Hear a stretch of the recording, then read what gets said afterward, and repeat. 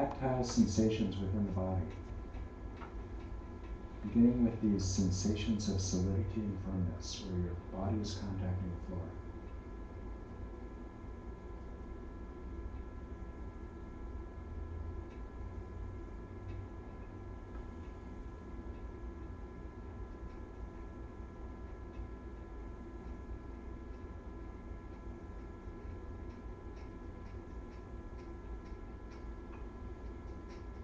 And then allow your awareness to be open and receptive, and illuminate tactile sensations wherever they arise.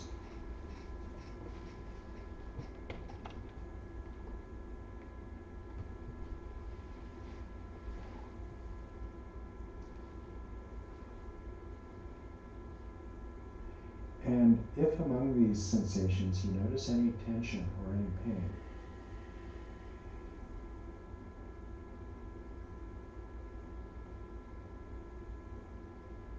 give it your full awareness, and perhaps it will self-release.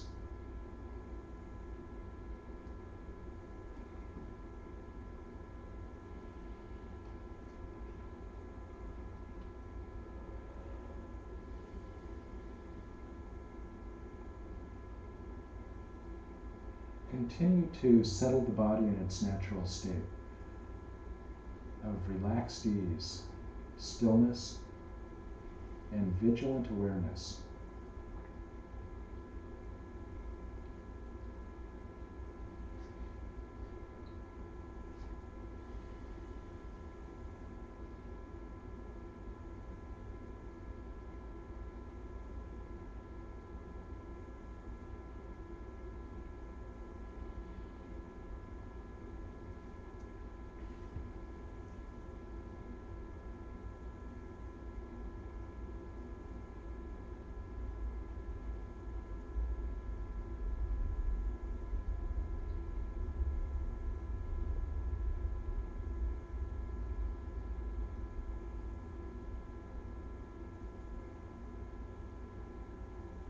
And now allow your awareness to illuminate tactile sensations that change as the breath enters and leaves your body.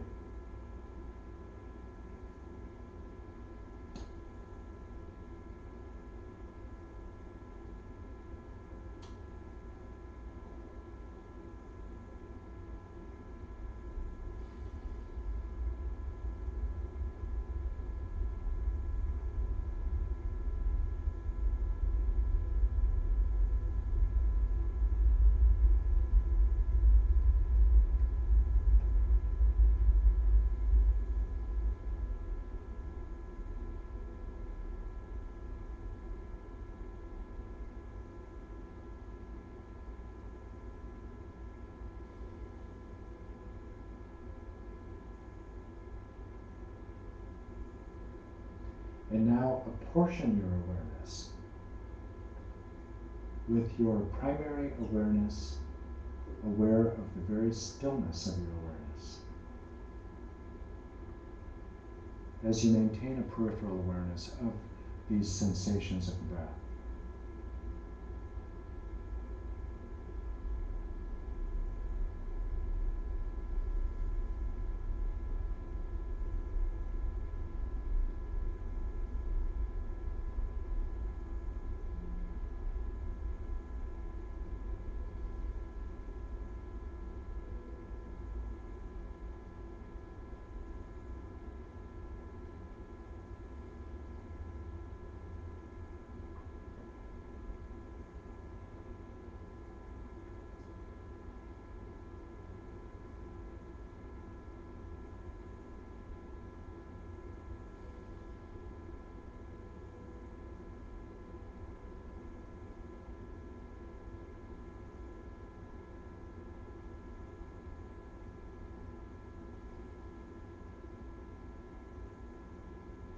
Your awareness is open and receptive,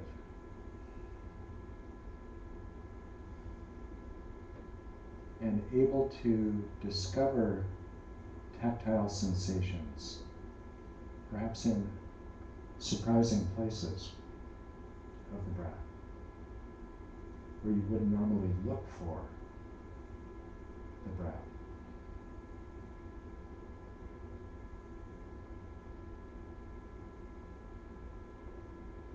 But your awareness illuminates these sensations without entering into them, without becoming fused with them. It is like a still candle, an unflickering flame in a glass jar. Only a metaphor.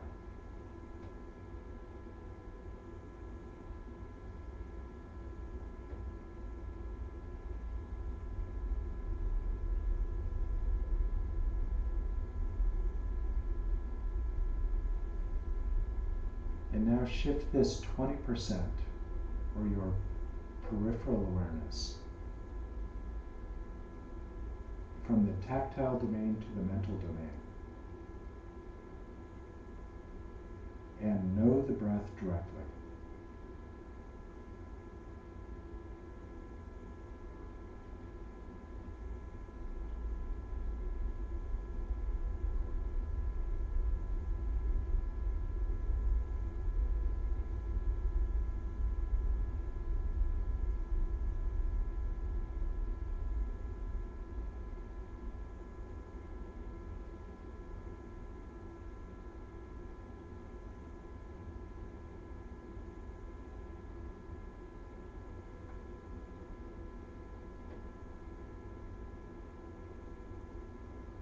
Maintain a primary awareness of the stillness of your awareness, the glassy, calm surface of an immense body of water, for instance.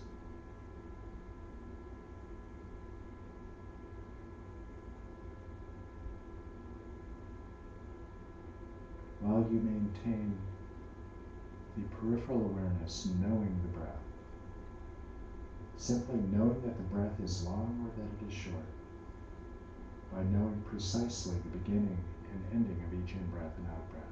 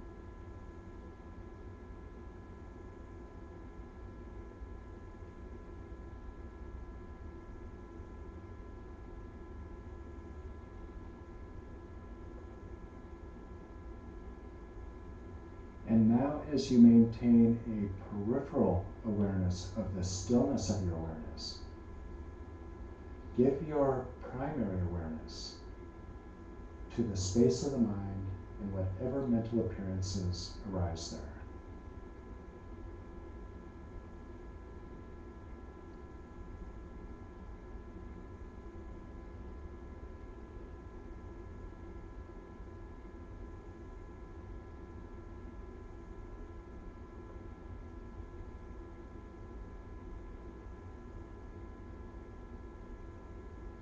Whatever appearance does arise,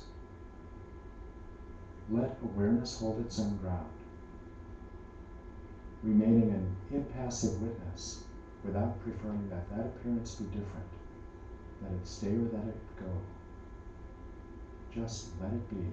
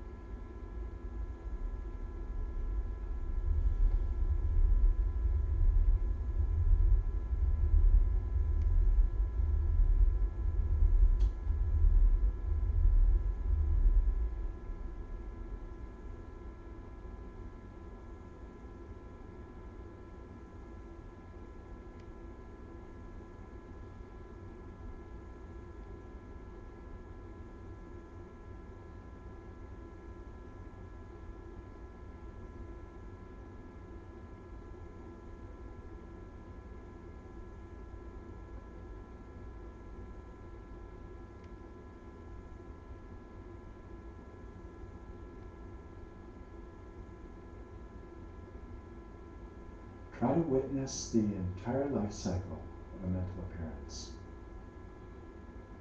as it arises, is present for some time.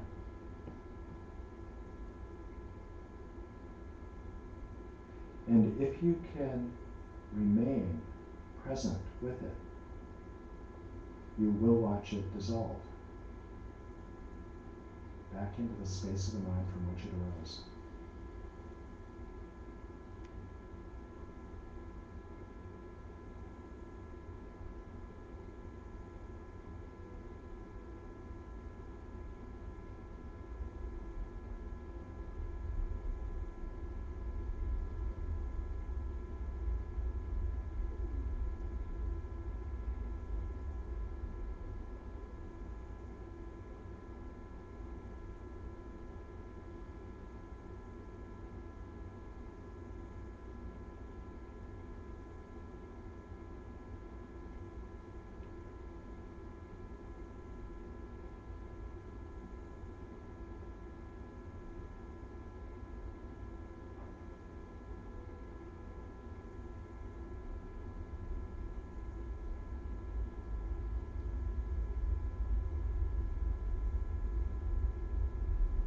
If awareness has gone into motion in Shanghai, become cognitively fused with one of these appearances, let your reflex be to release your grasp on the distracting object, rejoice, and loose it again. This is it. Return to the stillness of your awareness. And then remain attentive for whatever appearance arises, abides, and dissolves next.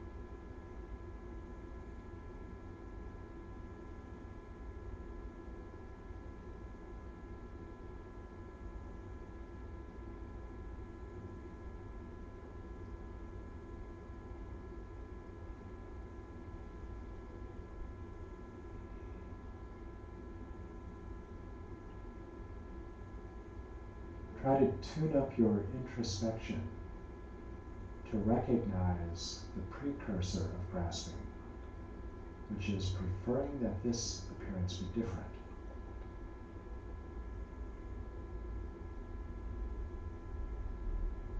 Just witness and let it be.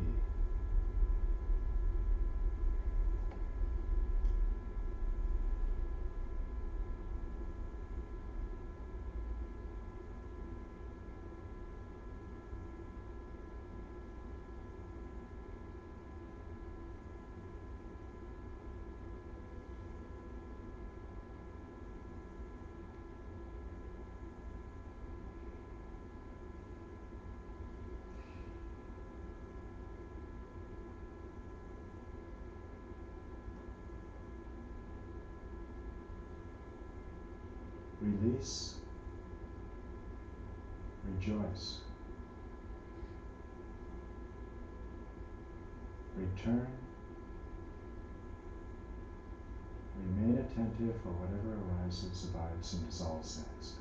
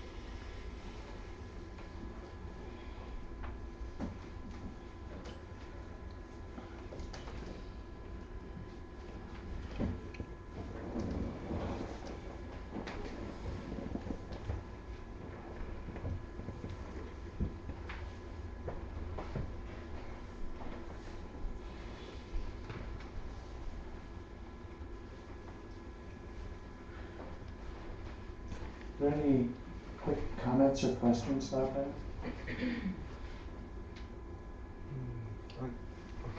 I got into a loop for a second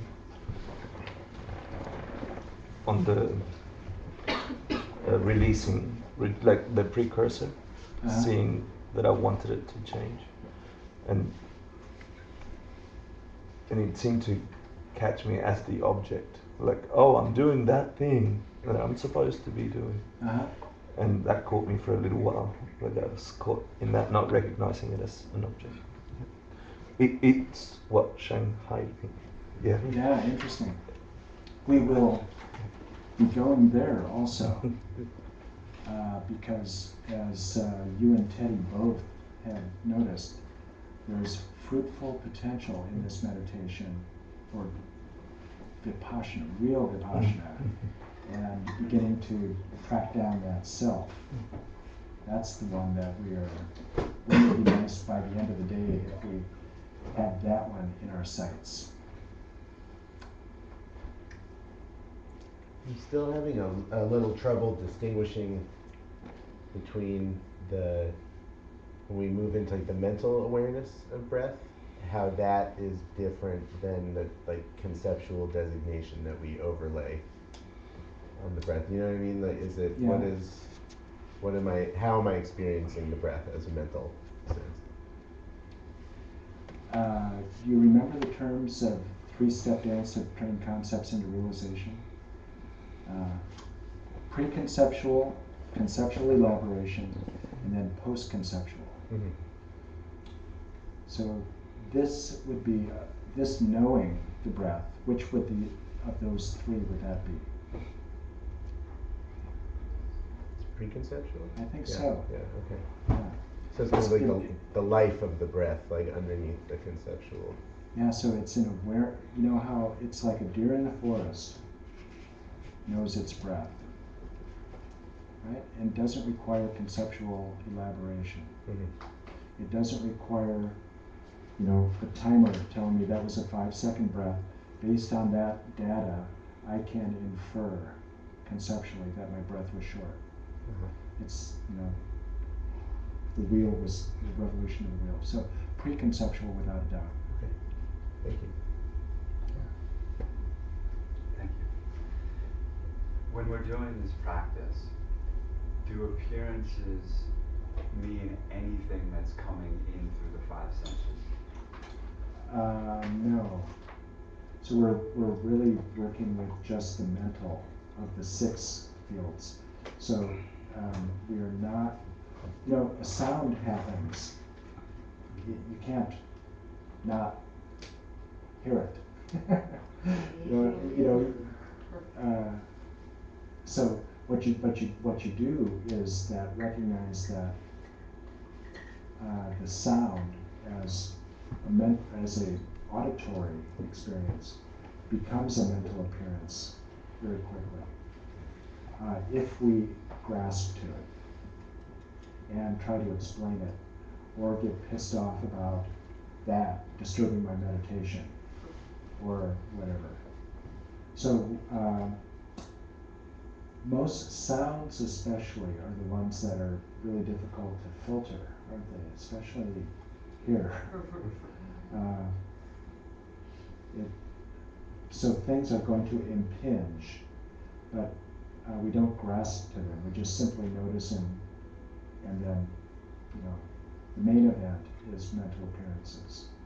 And a mental appearance would be becoming upset about it, or explaining it, or telling a story about it, etc.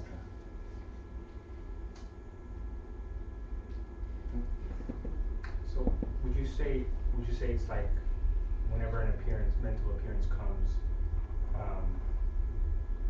our grasp into it is like creating a meaning for it in any way? Like this thing means something.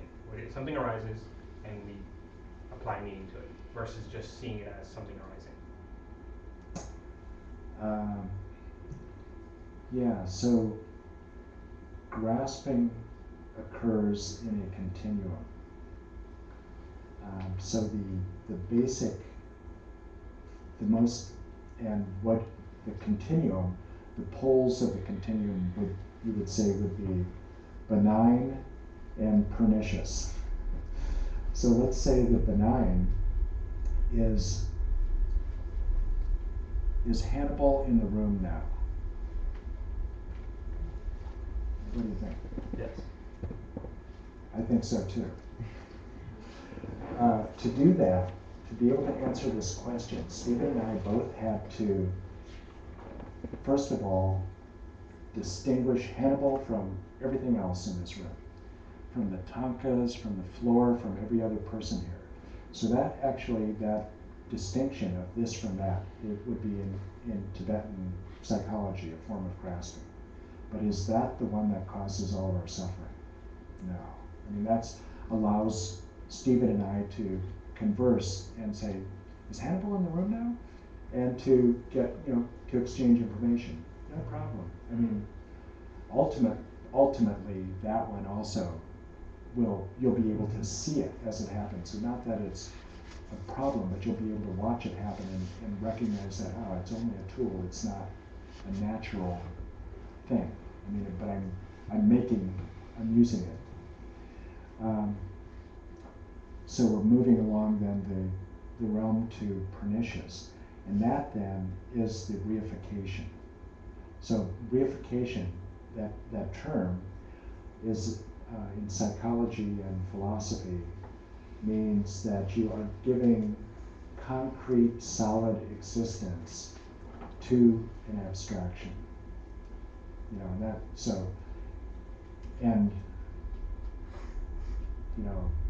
In Buddhism, there's no, in philosophy, nobody does reification and knows it like Buddhism. That just becomes volumes and volumes and volumes. It's the whole program is recognizing when we are doing that, attributing and perceiving as an object something that is only an event. So simply recognizing, so meaning then was your question. That could be well over here on the benign side of grasping. And so you recognize this appearance is my brother. That's no big deal. But all of a sudden then, the grasping to it, saying, telling a story about your brother, becoming very emotionally involved with it and going off down the avenue with it, then that becomes the grasping that we're trying to address. Thank you. For me, that appearance and the grasping happens so quickly that I can't realize that, that mental, more neutral ones, I'm able to slow it down. But for things that have a charge, I'm not able to, have that precursor moment. Is it just practice? Well, it is a fire hydrant, right? To begin with. Especially the things that bubble up often have a powerful charge to them. And we are so habituated to grasping to them. So, that's why it's called practice. And retreat certainly is the setting in which to get 3 years worth of practice in a short time.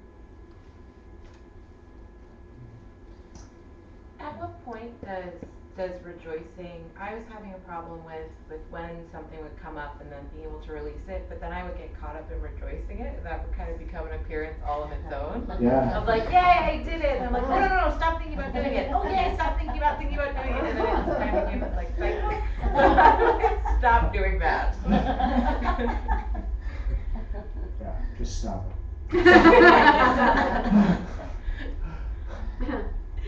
Just stop it. Okay.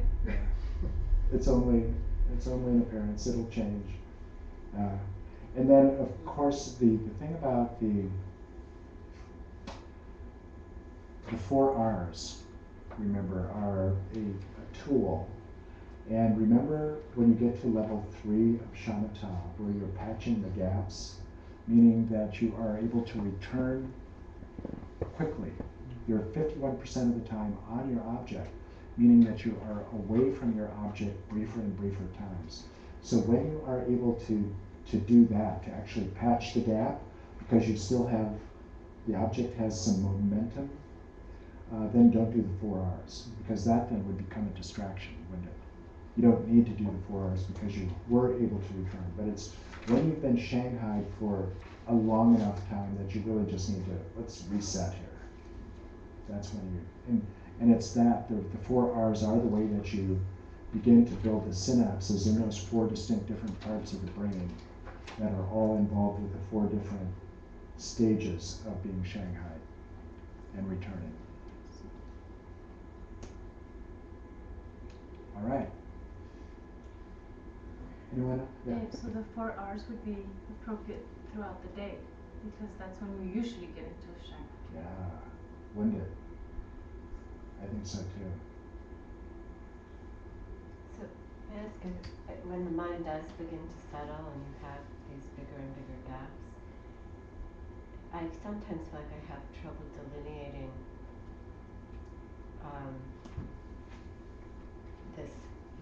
am I in the awareness of awareness at this point now? Or am I still in the space of the mind? Like, what is the difference? You know, is it subtle? There is no difference. Okay. So, yeah. The awareness and space of the mind are, you know, the space of the mind is a metaphor for the spacious quality of awareness. Long bit of a story there. Well, let's. Just to continue on that same topic, I found myself continually or habitually returning back to a mental awareness of the breath in those spaces. How do you let go of that? Let go of the mental knowing of the breath? You don't have to. If that seems to be the only mental appearance that's arising, are you preferring that it be different? Give me some juicy mental affliction to work with, will you? It'll come. No, so that's the thing. If whatever mental appearance, maybe it is only the mental appearance of the breath, if that's still happening. That's a mental appearance, isn't it? Do I prefer that be different? You know. And then along those lines, when you have like physical stuff come in just for a moment, I know Alan talks about balancing earth and sky or whatever. Is that are you distracted if you take a moment to like, oh, I'm gonna just breathe into this, and just return, or is it just kind of keeping an expansive capacity? You might become aware of sensations of pain or something like that. Just recognize which practice you're doing. Yeah, and so it's not, you're not going back to, well, that's another long story, because you can adjust your practice mid-stride also, but that's more of a bit of an advanced element. So basically just recognize which practice you're doing. Things are going to impinge, sounds, tactile sensations, and if you feel like it'd be helpful to breathe into a pain or something like that, go ahead. It's basically, be relaxed about the whole thing, obviously. But it's mostly what really the whole practice is about is mental appearances. And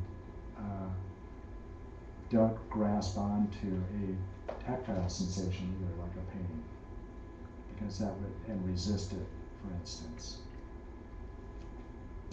Well, let's take a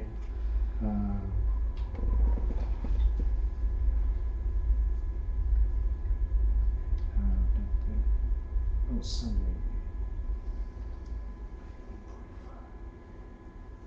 Let's take a brief break.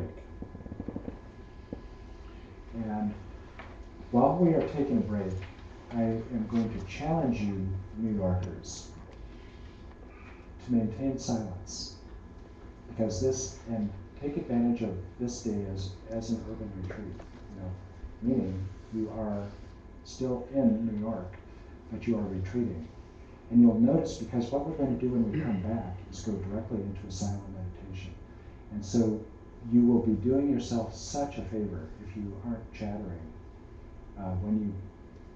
because otherwise, truly, your first 10 minutes of meditation will be continuing that conversation. And then you are able, because you are being silent, you are giving the gift of silence and allowing other people to just have what is probably quite unique maybe in your life in New York, just chill silence. I don't have to be anything to anybody. And I am attending to the space of my mind and mental appearances, even when I am not meditating. So let's try to keep the break brief, but get comfortable, stretch a bit, use the restroom. And let's come back in 6 minutes if we can, so 11:51.